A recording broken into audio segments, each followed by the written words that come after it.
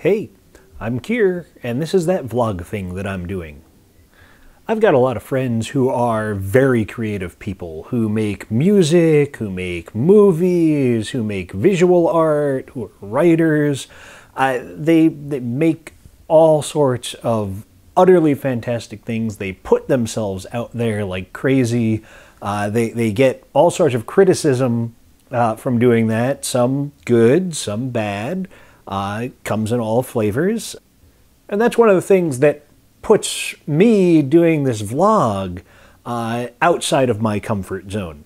I don't mind criticism myself, but it's trickier when it would be about something that has my face directly connected with it.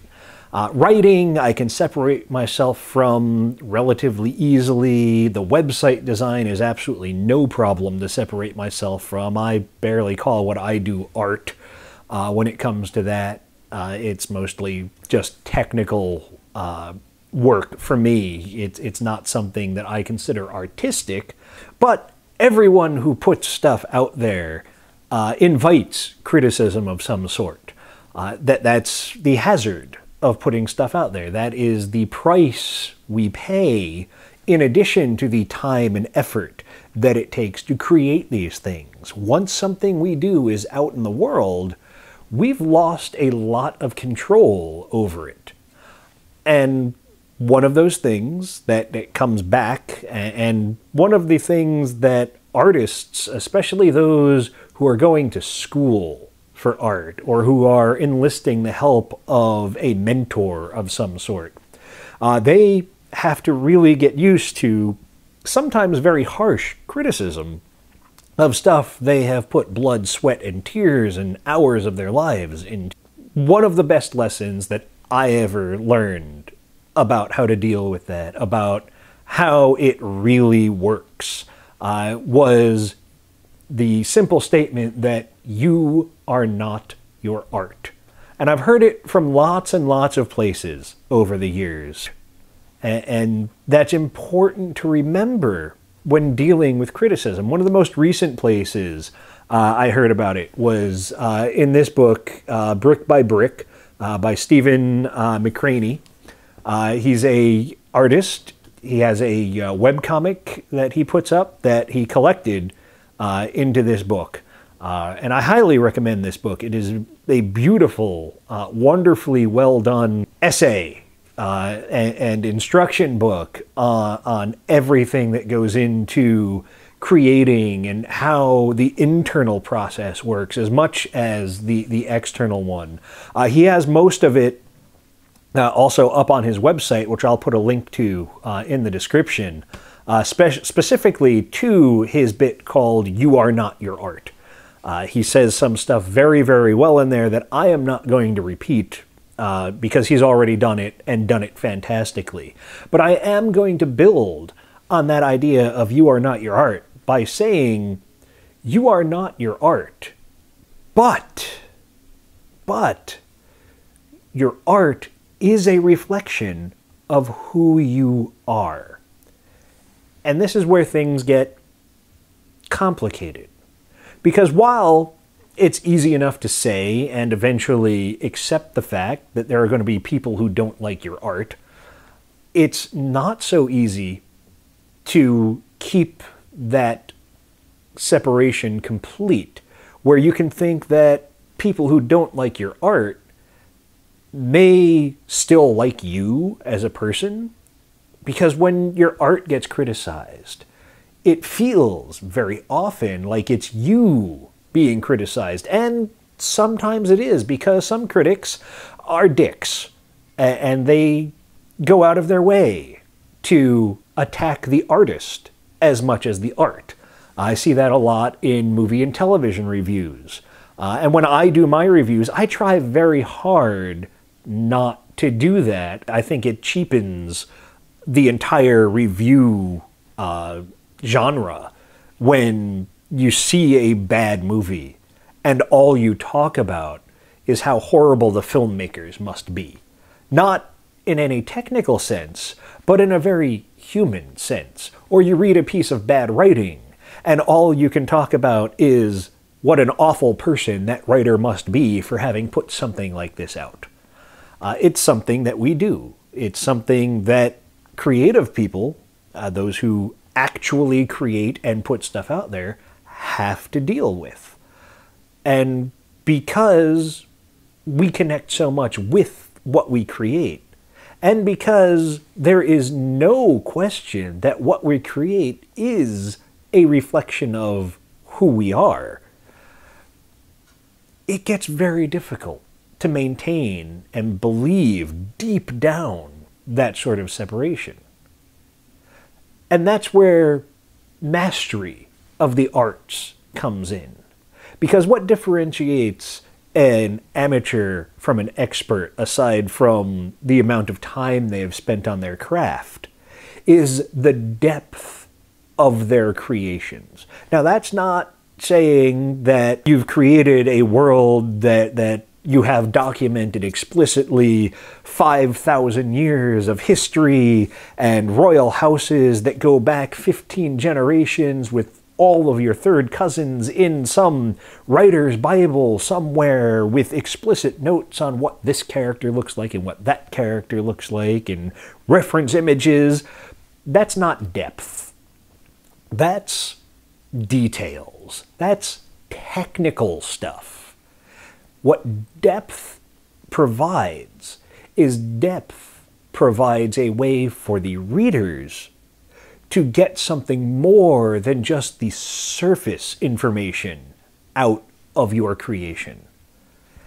You can be completely technically amazed by a fantastic craftsman who creates a piece of art. The technical aspects of that art may be absolutely perfect. The painting may look exactly like a photograph. A photograph may be an exact representation of what was there in that moment. A piece of writing may be an exact, detailed, perfect account of everything that went on in that scene. But that's not depth. That's recording. That's a direct reflection. It's like a mirror. What we create is a mirror of who we are. And the only way mirrors get really interesting is if they have depth. Now, your classic mirror is just a flat plane, and it reflects back exactly what is in front of it. There is no interpretation. There is no insight. There is only what is. Now, you take a mirror in a fun house, a mirror that distorts and contorts and twists and changes what is reflected back. And those all have depth. They have curves in them. They're bent. They are placed against each other so they reflect their reflections and combine them in interesting and different and unique ways. And it's the same with what we create, with art. That's what the depth is. The depth is the distortion of the perfect reflection of reality. That's what makes art worthwhile, is the interpretation, the understanding, the insight that goes into it, and that can be brought out of it. In a work of fiction, what makes something better than average, better than just a report of what happened, is getting inside those characters and having them express their particular twists on the objective reality. That's what makes us as people more interesting and unique, is that we all have our own filters that objective reality goes through. And when we repeat back what we think we're seeing, it doesn't always match with what other people have seen. And that's kind of an important detail. That's what creates new ideas. That's what helps us bridge misunderstandings and fill in our own blind spots, because we don't see everything. I can't see what's immediately behind me. I can't see what's behind that wall over there. But someone who's standing over there can. And it's not until we start exchanging information and being able to accept that our view, our immediate flat reflection, isn't all that there is, then we get depth. And our depth as creators increases as we dig deeper into ourselves. If you are afraid to face yourself, to look in the dark corners of yourself, of your mind, of your heart, of your spirit, then your art is limited. Your art is never deeper than you are. Sure, there may be people who are willing to read more into it, especially if you are a skilled writer. You may be able to write something completely flat that has enough hints in it, enough vagueness in it, that allows people to project their own interpretations, to reflect their own depths. But that is not depth of art. That is a mirror still. And it is up to the readers, the consumers of the art, to add that depth. I do it all the time with bad TV shows and movies, where I come up with a backstory that is infinitely better than anything in the movie. And sometimes that leads to more enjoyment of the movie. Other times, not so much. It's just frustrating. So, as a creator, as an artist, it's your duty to know yourself and be able to turn your craft, to turn your creation into a funhouse mirror where it doesn't reflect reality exactly. It reflects a view of reality that someone else hasn't necessarily seen before. A view of reality that you may not even believe yourself, because that adds depth. It adds nuance, it adds curves, and it adds unexpected turns, and it adds the potential for insight. And that's what makes great art. There's more I could say on this sort of topic. There's a whole realm of personal development that gets tied into this, looking at your life as a narrative and being able to dig through everything. You treat yourself as a character, and I'll talk about that more in later vlogs. But for now, just remember, you are not your art, but your art is a reflection of who you are. And if you can add more depth to yourself, you can add more depth and nuance to your art. That's it for today.